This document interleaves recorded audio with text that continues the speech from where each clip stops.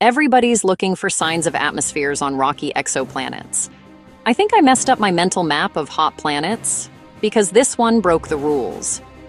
Meet TOI 561b. It zips around its star in under 11 hours, one side forever scorched, the other forever dark. JWST stared for nearly 4 orbits and found the day side cooler than expected, about 1800 instead of 2700. That drop hints at a thick, vaporized rock atmosphere and a global magma ocean feeding and soaking up gases in balance. It's tiny, ancient, around 10 billion years old, and strangely light for its size. Maybe a puffed-up atmosphere or fewer iron-rich rocks. The mystery: how does it keep that air so close to its star?